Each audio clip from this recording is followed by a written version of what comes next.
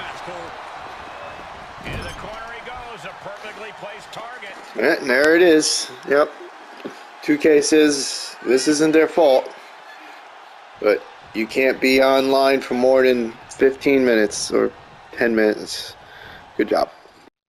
Yeah, so I sent 2K support messages telling them that their online thing is not working, asking them what they are doing and when there would be a resolve with it. And of course they delay it. They ask for speed tests. They ask for this. I give them that stuff. And then this morning I wake up and I got we have investigated ourselves and we find nothing wrong with our services. Contact your ISP. Dude, I game for a hobby, bro. All right, I have zero problems with any other games I play, especially and even including WWE 2K23. So good job. 2K is doing a terrible job, and I hate to say it, but I kind of hope this gets taken away from them now.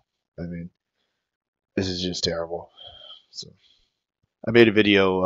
I made a video where I kind of figured out a way to get around this constant crashing. Basically, you're only allowed to do one match per time you open up the application. You open up the application, you go right to online.